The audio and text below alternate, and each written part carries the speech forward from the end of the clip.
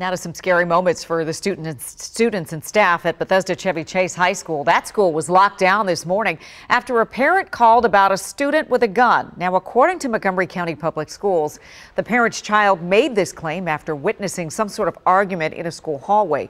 Police searched the school, but they didn't find a weapon, and they determined there was no credible threat. Students were already on a half-day schedule. They were released at noon.